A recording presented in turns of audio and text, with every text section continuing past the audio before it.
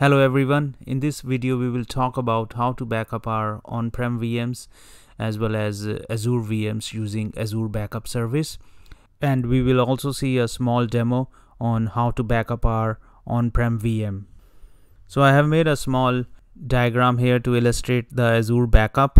For Azure Backup to work, first of all we would need a recovery service vault, which is a storage location to save our backups.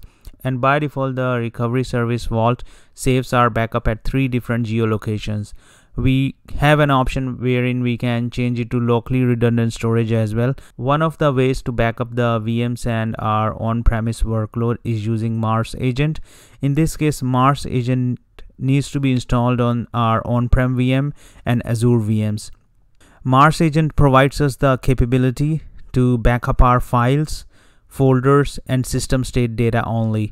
So once we will install the Mars agent, we will configure it on the VMs and it will back up either files, folders, system state data, or all 3 of them.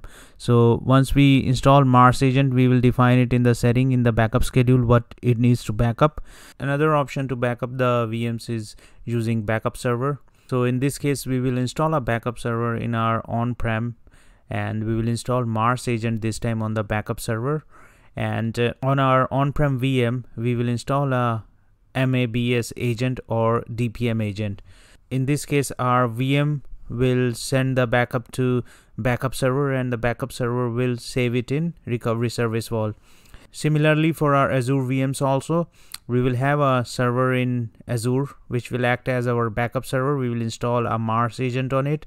Our Azure VM will have MABS or DPM agent and will send the data to our backup server and it will save it to recovery service vault. The advantage of having backup server and installing MABS and DPM over Mars agent is that not only it can do backup of files, folders and system state, it can backup entire products like SharePoint or SQL Server. So we have a choice here, either we install MABS agent or DPM agent, but there's a difference between two. Like for example, for MABS agent we do not need any license, but for DPM agent we need System Center license. Both MABS and DPM agent provide long-term storage. The MABS agent provides long-term backup on Azure, but DPM also allows us to have long-term storage on tape. So if we want to back up on tape, then we would require DPM. Another advantage of DPM is that we can set it up in a primary and secondary DPM server configuration. So in case our primary server goes down, the secondary server can continue to protect our workload which were protected by primary server, but MABS do not provide this functionality. The third kind of backup we can have is only for Azure VMs, that is using the inbuilt backup agent extension. This only provides full VM backup capability. In this case we do not need any Mars agent or MABS agent. It's just an extension which is installed on the Azure VM. It has some limitations, like it can only back up once in a day. So these were the 3 ways we can back up our on-prem VMs and Azure VMs. The first way is to install the Mars agent directly on our on-prem and Azure VM, and they will save the backup in recovery service vault. The second option is to install MABS or DPM agent on our on-prem and Azure VM, and they will talk to another server which we need to set up in on-prem or Azure, which will be our backup server and will have Mars agent on it. So all our on-prem machines will talk to the backup server and it will save the backup in RSV. Similarly, all our Azure VMs set up with MABS or DPM agent will talk to the Azure backup server set up in Azure with the Mars agent and it will save the backup in recovery service vault. Another way to back up our VMs is to use our third-party agents like Commvault. In that case, you will install the Commvault agent on the machines and set up the backup, but they will not use recovery service vault. Instead of that, we need to use blob storage, and we can save our backup in blob storage. Now we will see a demo of how to back up our on-premise VMs using Mars agent. For that, first of all, I will have to create a recovery service vault. I will create a resource group.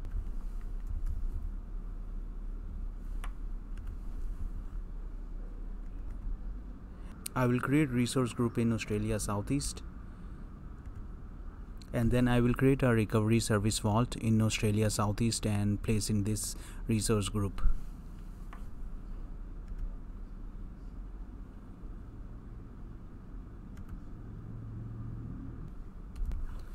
We will click on create.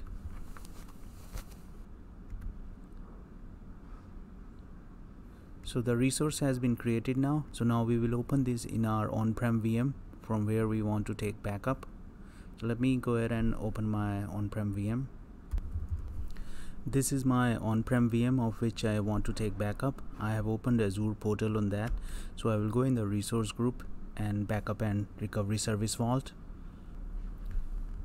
So I have opened the resource group, and under that I will go to the vault one which I just created. And now I will go to backup.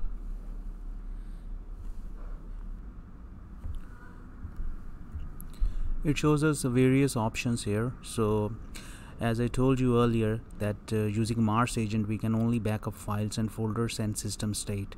But if I select Microsoft SQL Server and click on prepare infrastructure, it is giving me the option to install Azure Backup Server. It is not giving us the option to install Mars agent because SQL Server requires backup server and MBAS agent on our VM for backing up SQL.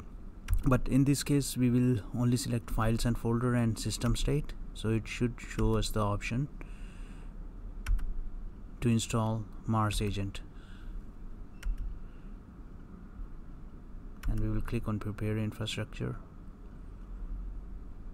So it is giving us the option to install Mars agent, which is recovery service agent, and I'm going to download and install it on this VM.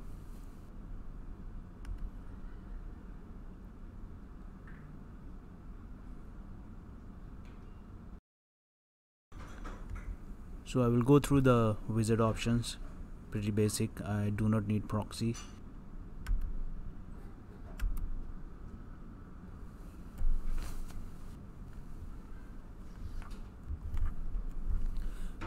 Now the installation is complete and we will click on proceed to registration. It is asking us for a vault credential file, so we will have to download it from the Azure portal. So we'll go to the Azure portal from the place where we downloaded the agent, and this time we will click on already downloaded or using the latest recovery agent. We will click on download and download the file.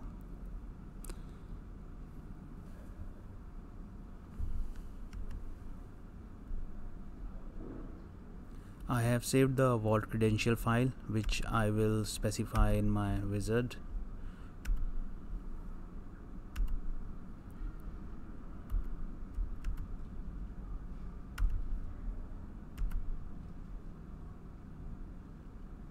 Now it is showing us our vault name and region. We'll go and click on next. Now we will specify our passphrase to encrypt and decrypt the data.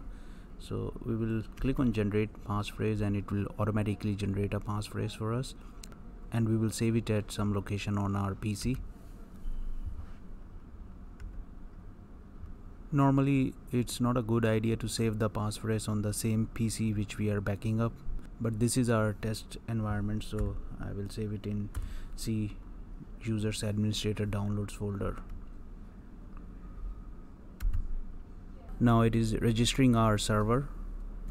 Now it has registered our server in Azure Vault. It is giving us a warning that we saved the passphrase on local machine. That's fine in our case. And now we will click on close and launch Azure Recovery Service Agent. From here we can set up our backup schedules and the files and the folders which we want to backup. We can select them. We will click on schedule backup.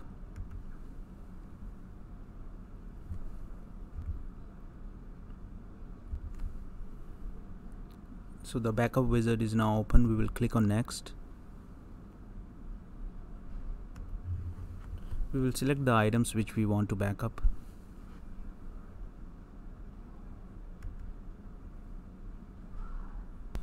For testing, I will backup my desktop folder in which I have created a test folder and it has a file in it, a notepad file.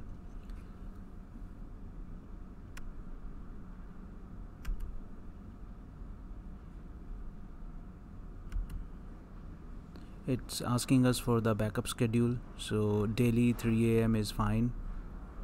Another point to note here is that it only allows us to backup maximum 3 times a day. So here we can define the retention policies. It's asking us how we want to start the backup for the first time. We can do over the network, which we will do in this case, but if you have a lot of data, you can use Azure Data Box service, in which Azure will send you disks or a data box depending on what you select, or you can also transfer using your own Azure compatible disks. Now we will click on finish, and it will finish setting up backup in few minutes. I will click on close. Now the backup has been set, and we will click on backup now to start the backup process, and then after that it will backup every day at 3 AM.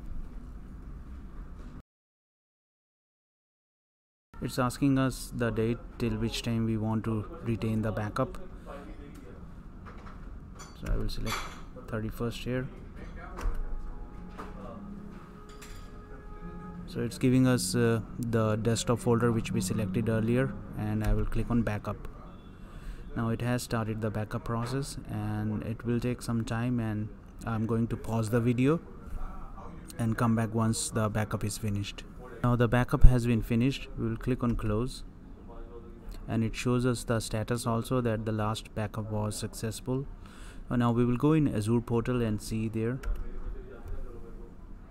So here I am in my Azure portal. I will go in my Vault 1. I will go in backup items. It's showing me Azure Backup Agent and backup item count 1. So this was a video in which we saw the difference between the backup options we get using Mars agent and MABS agent, and also Azure VM default backups, and saw a demo of how to backup our on-prem VM using Mars agent. In the next video, we will see how to backup using MABS agent and installing Azure Backup Server on premise. I hope you find this video informative, and please subscribe to my channel and press the bell icon for notifications, and I will see you in my next video. Bye bye.